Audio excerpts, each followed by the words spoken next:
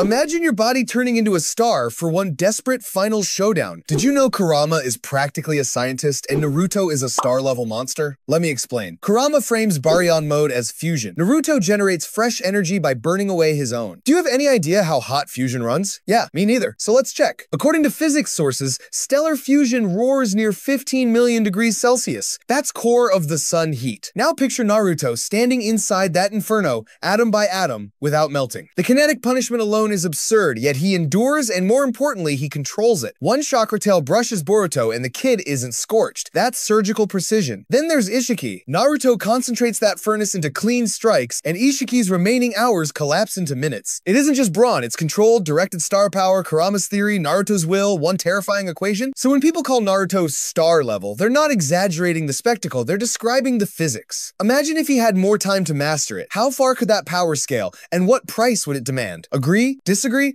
Or want another breakdown? Comment your take and subscribe for more today.